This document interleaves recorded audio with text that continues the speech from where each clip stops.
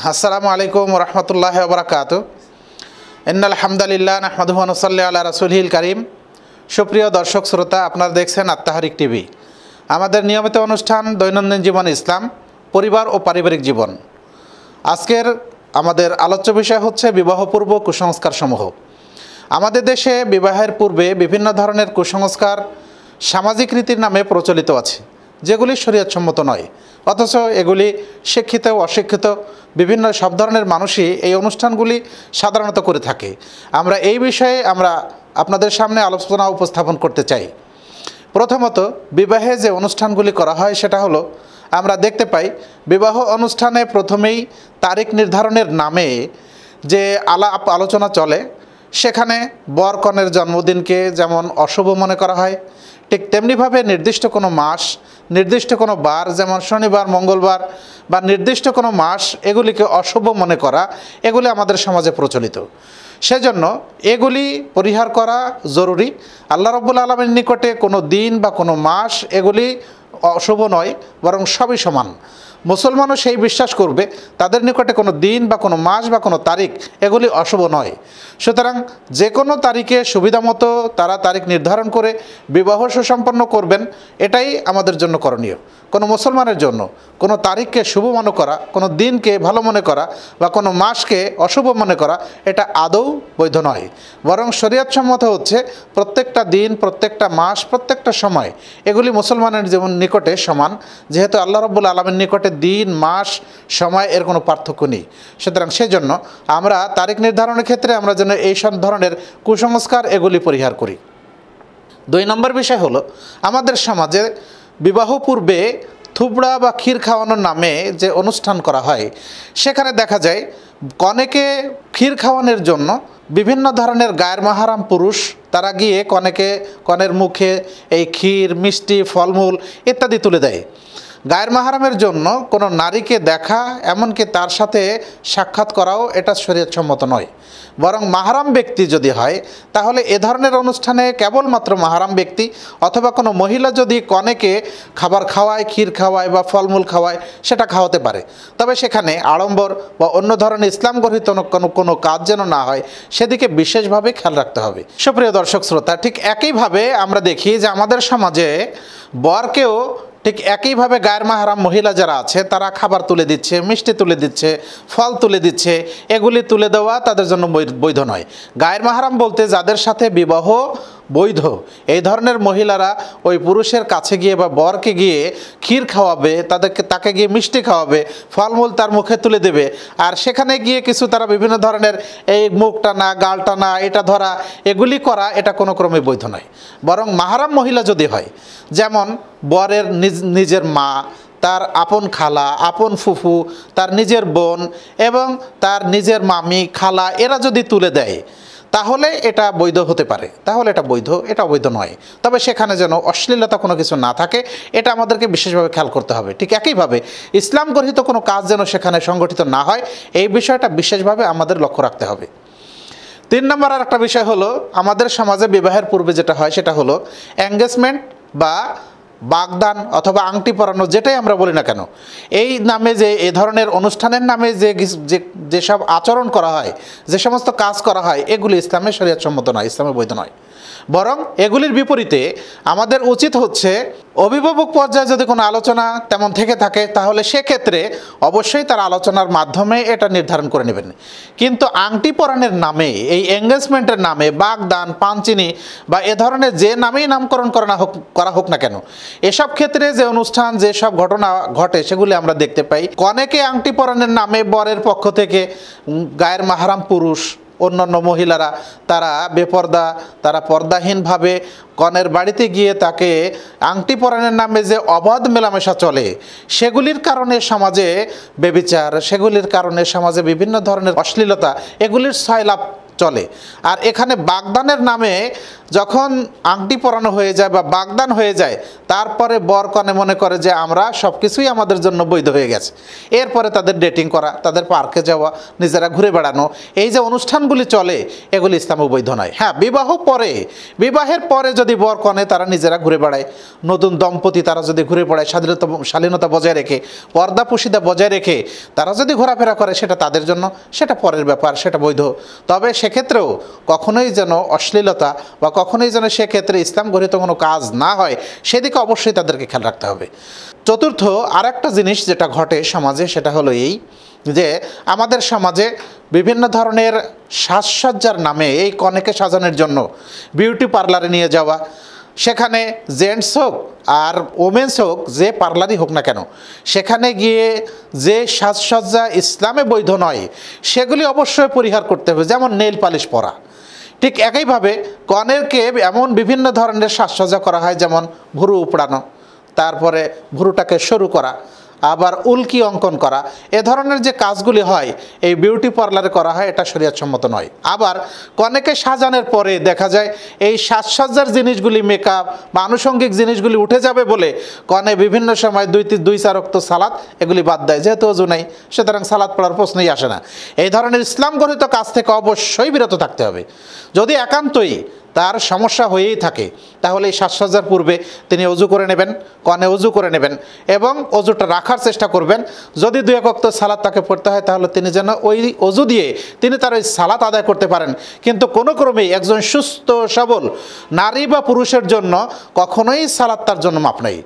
এই বিবাহের মতো একটা সুন্দরতম ইসলামী অনুষ্ঠানে, একটা অনুষ্ঠানে শরীয়ত সম্মত একটা বিধান পালন করতে গিয়ে, যেখানে 2 জন নারী পুরুষ, মুসলিম নারী পুরুষ একত্রিত হবে, যারা সেখানে আজীবন একতাবদ্ধ হয়ে থাকবে, সেখানেই যদি সালাত পরিত্যাগ করে তার এই অনুষ্ঠান শুরু হয়, বিবাহ জীবন শুরু হয়, তাহলে অবশ্যই এই জীবনে কখনোই বরকত আসতে পারে না। সুতরাং আমরা চেষ্টা করব সাজসজ্জার নামে আমরা যেন আড়ম্বর কিছু না করি, এটা আমাদেরকে অবশ্যই খেয়াল রাখতে হবে। পঞ্চম আর একটা বিষয় হলো গায়ে হলুদ দেওয়া। আজকে গায়ে হলুদের নামে দেখা যায় বরের পক্ষ থেকে কিছু গায়ের মাহরাম পুরুষ, আবার তার সাথে বরের ভাবি বা তার বোন বা তার অন্যান্য আত্মীয় স্বজন, এই মিলে ছোটোখাটো একটা দল নিয়ে কনের বাড়িতে যায়। সেখানে গিয়ে কনের গায়ে পুরুষও মাখায়, মহিলাও মাখায়। মহিলা মাখালে সেটা অবশ্যই বৈধ, কিন্তু যদি পুরুষ ওই মহিলার গায়ে হলুদ মাখাতে যায়, তাহলে সেটা কখনোই বৈধ হবে না। এটা অবশ্যই পরিহার করতে হবে, কারণ গায়ের মাহরাম কোনো পুরুষের পক্ষে মহিলার গায়ে হাত দেওয়া, তাকে স্পর্শ করা, হলুদ মাখানোর নামে তাকে ছোঁয়াছুঁই করা, এগুলো কখনোই ইসলাম সমর্থন করে না। এগুলি থেকে আমাদেরকে অবশ্যই বিরত থাকতে হবে।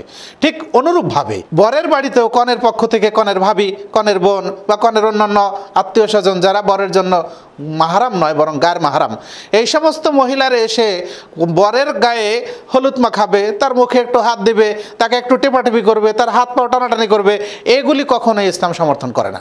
তবে বরের নিজস্ব তার মা, তার বোন, তার ফুফু, তার খালা, যারা আপন, এই ধরনের মাহারাম মহিলারা যদি বরের গায়ে হলুদ মাখায় অথবা পুরুষরা যদি বরের গায়ে মাখায়, তাহলে সেটাতে কোনো সমস্যা নেই। আনাস রাদিয়াল্লাহু আনহু বলেন, আব্দুর রহমান ইবনে আউফ রাদিয়াল্লাহু আনহু একদিন রাসূল সাল্লাল্লাহু আলাইহি সাল্লামের কাছে আসলেন, তার হাতে হলুদের দাগ ছিল।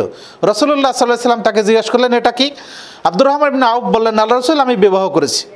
রাসূলুল্লাহ সাল্লাল্লাহু আলাইহি সাল্লাম তাকে বললেন যে তুমি একটা ছাগল দিয়ে হলে তোমার বিবাহের অলিমা করো। তাহলে বোঝা যায় হলুদ মাখানো এটা অবৈধ নয়। কিন্তু আমাদের সমাজে যেভাবে হলুদ মাখানো হয় বর কনেকে, এটা অবশ্যই অবৈধ, এটা শরীয়তসম্মত নয়। বরং পুরুষকে পুরুষ অথবা পুরুষকে যদি গায়ের মাহারাম মহিলা হলুদ মাখায়, তাহলে সেটাতে অবৈধ হবে না। ঠিক একইভাবে কনেকে কোনো পুরুষ নয় বরং কোনো মহিলা যদি হলুদ মাখায়, এবং কনের জন্য যারা মাহারাম, কনের ভাই, কনের পিতা, কনের মামা, আপন ফুফা, খালু, এ ধরনের আপন যারা, তারা যদি মাখায় মাহারাম পুরুষ, তাহলে সেটা বৈধ হতে পারে। কিন্তু এইটা আমাদের সমাজে হয় না। সুতরাং আমাদেরকে চেষ্টা করতে হবে এই ধরনের ইসলাম গর্হিত যে কাজগুলি আছে সেগুলি যেন আমরা পরিহার করি। ঠিক একইভাবে এইসব অনুষ্ঠানে দেখা যায় গায়ের মাহারাম মহিলারা এইসব অনুষ্ঠানে গিয়ে তারা বিভিন্ন ধরনের সাজসজ্জায় সেজে তারা ওই বাড়ির পুরুষ মহিলাদের সাথে মিশে একাকার হয়ে গিয়ে তারা বিভিন্ন এই অবাধ মেলামেশা যেটা করে, তার কারণে আস্তে আস্তে তারা ব্যভিচারের দিকে এগিয়ে যায়, অশ্লীলতার দিকে এগিয়ে যায়, একজন আর একজনের গায়ে হেসে খেলে হেলে দুলে পড়ে, নেচে গেয়ে এই সব অনুষ্ঠান পালন করে, এগুলি আদৌ ইসলামে সমর্থিত নয়। আমরা এই অনুষ্ঠানগুলি অবশ্যই পরিহার করার চেষ্টা করব।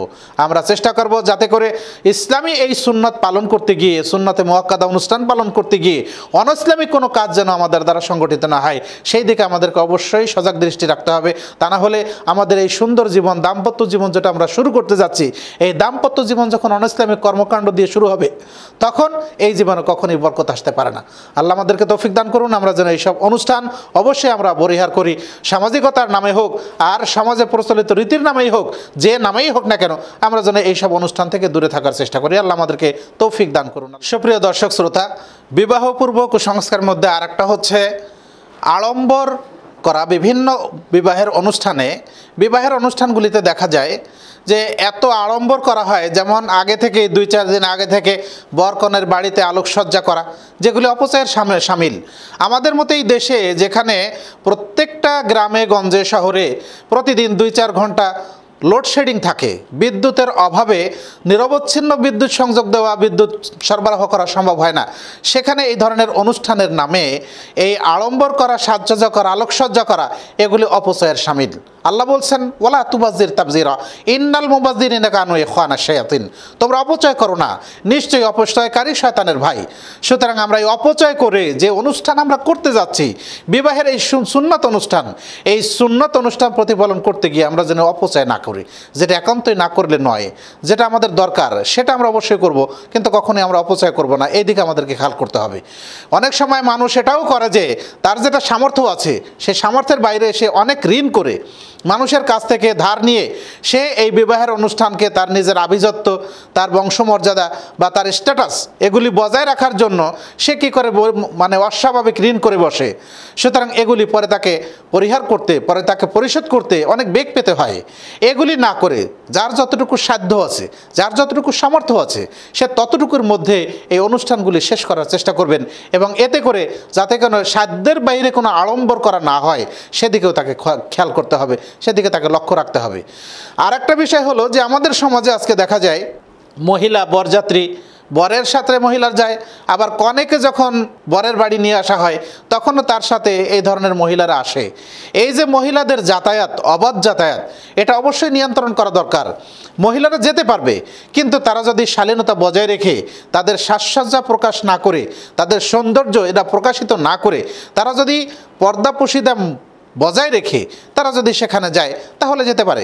কিন্তু আমাদের সমাজে দেখা যায় যে নারীরা পর্দা তো দূরের কথা, নিজের স্বামীর কাছে যেখানে তার সৌন্দর্য বিকশিত করার দরকার সেখানে না করে সে কী করছে, এইসব অনুষ্ঠানে যত ভালো পোশাক আছে সে ভালো পোশাক পরে নিজেকে মানুষের সামনে উপস্থাপন করার জন্য সুন্দরভাবে সেজে গুজে নিজেকে লাবণ্যময়ী করে তুলে সে এইসব অনুষ্ঠানে অংশগ্রহণ করে। এটা ইসলামে সমর্থন করে না। মহিলারা বরযাত্রী হয়ে যাবে অবশ্যই, কিন্তু শালীনতা বজায় রেখে তাকে যেতে হবে। আবার যেখানে যাচ্ছে সেখানের পরিবেশ, সেখানকার নিরাপত্তা, সেখানকার নিজের ইজ্জত আবরু এগুলি বজায় রাখতে পারছে কিনা সেদিকে তাকে খেয়াল রাখতে হবে। এই সব কিছু মিলিয়ে যদি পরিবেশ তার অনুকূলে হয় তাহলে অবশ্যই মহিলারা অংশগ্রহণ করবেন, আর যদি পরিবেশ তার অনুকূলে না হয়, প্রতিকূলে হয়, তাহলে এসব অনুষ্ঠান তাকে অবশ্যই পরিহার করতে হবে।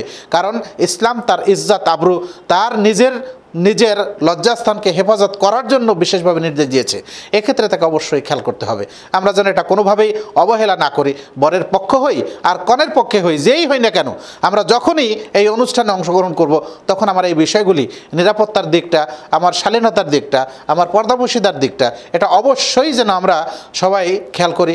ঠিক অনেক সময় দেখা যায় যে বরের বাড়িতে হবে অথবা কনের বাড়িতে যেখানে খাওয়া দাওয়ার আয়োজন করা হয় সেখানে আলাদা মহিলাদের কোনো আলাদা ব্যবস্থা থাকে না, সেখানে পুরুষ মহিলা একত্রে খেতে হয়। এটা ইসলাম সমর্থিত নয়, বরং তাদেরকে আলাদা ব্যবস্থা রাখতে হবে। পুরুষরা আলাদা খাবে, মহিলারাও আলাদা খাবে, সেখানে পরিবেশনকারীও মহিলা থাকবে, যাতে করে তাদের পর্দা এগুলি কখনো খেলাপ না হয়। আমাদের সমাজে বিবাহের পূর্বে আর একটা অনুষ্ঠান হয়, সেটা হলো গান বাজনা। গান বাজনার সাথে যুবতী মহিলাদের নাচ এগুলিও চলে, ন্যাংটা নাচ বা উলঙ্গ নাচও আমরা বলতে পারি। অর্ধনগ্ন হয়ে তারা মানুষের সামনে, পুরুষের সামনে যেভাবে নাচে নেচে গেয়ে হেলে দুলে যে আচরণগুলি করে, এগুলি দেখলে একজন যুবক তার পক্ষে ঠিক থাকা আদৌ সম্ভব নয়। সেজন্য এইসব পরিহার করা অবশ্যই দরকার। সাথে সাথে গান বাজনা এগুলি আমাদেরকে পরিহার করতে হবে, কারণ এগুলি মুসলিম সংস্কৃতি নয়, এগুলি বিজাতীয় সংস্কৃতি, এগুলি অমুসলিমদের আচরণ। রাসূলুল্লাহ সাল্লাল্লাহু আলাইহি সাল্লাম বলছেন, মান তাশাব্বাহা বিকওমিন ফাহুয়া মিনহুম, যে ব্যক্তি যে সম্প্রদায়ের যে গোত্রের সাথে সাদৃশ্য পোষণ করবে, কিয়ামতের দিন তারা ওই তাদের সাথেই উঠবে, তাদের মধ্যেই অন্তর্ভুক্ত বলে শামিল হবে, গণ্য হবে। সুতরাং আমরা যেন অমুসলিমদের কোনো সংস্কৃতি আমাদের এই সব অনুষ্ঠানে নিয়ে না আসি, সেই দিকে আমাদেরকে বিশেষভাবে খেয়াল রাখতে হবে। গান বাজনার এই কারণে দেখা যায় পার্শ্ববর্তী প্রতিবেশী যারা আছে অনেকে অসুস্থ, বিশ্রাম নেওয়া তার পক্ষে কঠিন হয়ে যায়। তার জন্য সে একটু আরামে ঘুমাবে বা একটু রেস্ট নেবে, এটা তার পক্ষে সম্ভব হয় না। এই গানের বিকট আওয়াজ, কোনো সময় ড্যাকসেট, কোনো সময় মাইক, এগুলির আওয়াজের কারণে তার বিশ্রামে ব্যাঘাত ঘটে। দ্বিতীয়ত, কোনো মুসল্লি তিনি যদি তাহাজ্জুদ সালাত আদায় করতে চান, তাহলে এই গভীর রাত পর্যন্ত যখন এই ড্যাকসেট বাজে, গান বাজনা হয়, এই মাইক বাজানো হয়, তখন সে তার সালাতে মনোযোগী হতে পারে না, মনোযোগ সহকারে এই সালাত আদায় করতে পারে না। ঠিক একইভাবে যদি পার্শ্ববর্তী কোনো বাড়িতে কোনো ছেলেরা শিক্ষার্থী থাকে, তাহলে শিক্ষার্থী সে লেখাপড়া করবে, কিন্তু গানের এই শব্দ যখন তার কানে আসে, তখন এই লেখাপড়ায় তার ব্যত্যয় ঘটে, বিঘ্ন ঘটে, লেখাপড়া সে মনোযোগ সহকারে করতে পারে না। আর একটা বিষয় হলো যে শব্দ দূষণের তো আছেই। সমাজের এই যে অবক্ষয়, এই যে অবস্থা, এই অবস্থা পরিবর্তনের জন্য আমাদের অবশ্যই দরকার যে আমরা ইসলামী রীতিনীতিগুলি আমরা মেনে চলার চেষ্টা করি। ইনশাআল্লাহ তাহলে আমাদের এই সমাজ সুন্দর হবে, তাহলে আমাদের পরিবেশ সুন্দর হবে, আমাদের দাম্পত্য জীবন, আমাদের পারিবারিক জীবন, এগুলিতে বরকত চলে আসবে, এগুলিতে আল্লাহ রাব্বুল আলামিনের রহমত নাজিল হবে। কিন্তু যখনই আমরা ইসলাম গঠিত কাজগুলি করব, তখনই দেখা যাবে এখান থেকে বরকত উঠে যাবে। আর এ কারণেই বিভিন্ন ক্ষেত্রে দেখা যায় পরিবারে, দাম্পত্য জীবনে এবং পারিবারিক জীবনে শান্তি এগুলি থাকে না। সুতরাং আমরা যেন ইসলামী পদ্ধতিতে এই অনুষ্ঠানগুলি সম্পন্ন করি, সেই দিকে আমাদেরকে অবশ্যই খেয়াল করতে হবে। সুপ্রিয় দর্শক, আর একটা বিষয় হলো যে আমাদের সমাজে আজকে দেখা যায় যখনই কোনো অনুষ্ঠান হয়, সেই সব অনুষ্ঠানে প্রয়োজনে হোক আর অপ্রয়োজনে হোক, সেখানে ফটো তোলা, ক্যামেরা নিয়ে, ভিডিও ক্যামেরা হোক বা স্টিল ক্যামেরা হোক, যেটাই হোক না কেন, এগুলি নিয়ে বিভিন্ন ধরনের ছবি তোলার জন্য একদল মানুষ ব্যস্ত থাকে। আবার নারী পুরুষেরাও বিভিন্ন ধরনের পোজ দিয়ে এই ছবি তোলার জন্য তারাও দাঁড়ায়। সেখানে মাহারাম হোক আর গায়ের মাহারাম হোক, তার বুকে কাপড় থাক আর না থাক, শরীরে যথেষ্ট পোশাক পাশাক এগুলি থাক বা না থাক, সেদিকে কোনো খেয়াল নাই, বরং সে ছবি উঠানোতে ব্যস্ত থাকে। যার কারণে একজন মানুষ, একজন যুবতী বা একজন যুবক, সে আস্তে আস্তে এইসব মহিলার দিকে বা আস্তে আস্তে পরস্পরের দিকে ধাবিত হয়। আর এটাই আমাদের সমাজের জেনা, ব্যভিচার এগুলি বিস্তৃতির একটা অন্যতম কারণ। এইসব অনুষ্ঠানগুলির নাম করে, এই ফটো সেশনের নাম করে, এগুলি পরবর্তীতে স্মৃতি হিসাবে অ্যালবামে সংরক্ষণের নাম করে অথবা কম্পিউটারের স্মৃতিতে সংরক্ষণের নাম করে দেখা যায় এই যে অশ্লীলতাগুলি ঘটে, এগুলির কারণে সমাজে অবক্ষয় নেমে আসে। সমাজে আস্তে আস্তে করে এই বিশৃঙ্খলা, সমাজে এই ব্যভিচার, এই অপহরণ এগুলি আস্তে আস্তে বিস্তার লাভ করে। সুতরাং এর সূত্রপাত হচ্ছে এখান থেকে। আমরা এইগুলি বন্ধ করার চেষ্টা করি, তাহলে ইনশাল্লাহ ইফটেজিং বলি আর নারী উত্তক্তকরণ হোক না, যেটাই বলি না কেন, এগুলি ইনশাল্লাহ আস্তে আস্তে বন্ধ হয়ে যাবে। আমাদেরকে এই উৎসগুলি বন্ধ করার চেষ্টা করতে হবে। বিবাহের অনুষ্ঠানের মধ্যে আর একটা জিনিস যেটা করা হয়, সেটা হলো অমুসলিম বা হিন্দুয়ানি প্রথা কিছু আছে। সেখানে বর অথবা কনেকে গোসল করানোর নামে তাদের মাথায় একটা চাদর ধরে, চারজনের চারকোনা ধরে, তার মাথায় আরও কিছু দিয়ে দুর্বা ঘাস, হলুদ বা সিঁদুর এ ধরনের কিছু জিনিস দিয়ে তাকে গোসল করাতে নিয়ে যায়। সেখানে এই গোসলের নামে আরও যে কিছু করা হয় সেগুলি তো আছেই। সেগুলির পাশাপাশি আবার তাকে একটা মাটির পাত্রে অথবা একটা পিঁড়িতে দাঁড় করিয়ে সেখানে তার মাথায় কিছু পান দিয়ে, চুন দিয়ে বা দুর্বা ঘাস দিয়ে, এগুলি দিয়ে তাকে প্রথম গোসল শুরু করানো হয়। কখনো কখনো মায়ের হাতের মাধ্যমে প্রথম পানি ঢালা হয়। এইসব যে অনুষ্ঠানগুলি করা হয়, এগুলি অমুসলিম সংস্কৃতি বা বিজাতীয় সংস্কৃতির অনুকরণে আমাদের সমাজে চলে আসছে, আমাদের মধ্যে চলে আসছে। এগুলি ইসলাম সমর্থিত নয়। এগুলি থেকে আমাদেরকে সর্বতোভাবে বিরত থাকতে হবে। এই কুসংস্কারগুলি আমরা পরিহার করি এবং ইসলামী অনুষ্ঠান যেগুলি আছে, ইসলাম যেগুলি সমর্থন করে, সেগুলি আমরা চেষ্টা করব এগুলি প্রতিপালন করার। তাহলে আমাদের পারিবারিক জীবনে, আমাদের এই দাম্পত্য জীবনে ইনশাআল্লাহ সুখ শান্তি এগুলি নেমে আসবে। আমাদের শান্তির অনাবিল ফলগোধারা ইনশাআল্লাহ প্রবাহিত হবে যদি আমরা ইসলামী পদ্ধতিতে আমরা এই বিবাহ অনুষ্ঠান সম্পন্ন করি। আর যদি আমরা ইসলাম গর্হিত কাজে শুরু থেকেই আমরা এটা করতে থাকি, তাহলে দেখা যাবে আমাদের বৈবাহিক জীবনে, দাম্পত্য জীবনে, আমাদের পারিবারিক জীবনে অশান্তি এগুলি নেমে আসতে পারে। সেজন্য সেজন্য আমরা চেষ্টা করব আমরা ইসলামী অনুষ্ঠানটাকে ইসলাম গর্হিত বিষয়গুলি পরিহার করতে। সেজন্য আমরা চেষ্টা করব ইসলামী এই অনুষ্ঠান প্রতিপালনের ক্ষেত্রে আমরা ইসলাম গর্হিত বিষয়গুলি পরিহার করতে। আমরা সর্বতভাবে এই কুসংস্কারগুলি পরিহার করে আমরা ইসলামী পদ্ধতিতে এই অনুষ্ঠানটা সম্পন্ন করব। আল্লাহ আমাদেরকে তৌফিক দান করুন, আমরা যেন বিবাহের এই অনুষ্ঠানটাকে আমরা ইসলামী পদ্ধতিতে সুসম্পন্ন করার আল্লাহ আমাদেরকে তৌফিক দান করুন। সুপ্রিয় দর্শক শ্রোতা, এ পর্যন্ত আমরা আলোচনা করছিলাম বিবাহ পূর্ব কিছু কুসংস্কার। আগামী পর্বে আমরা আলোচনা করব বিবাহ পরবর্তী করণীয়। সেই পর্যন্ত আপনারা আমাদের সাথে থাকবেন এই আহ্বান জানিয়ে আজকের মতো আমরা এখানে শেষ করছি। আসসালামু আলাইকুম ওয়া রাহমাতুল্লাহি ওয়া বারাকাতুহু।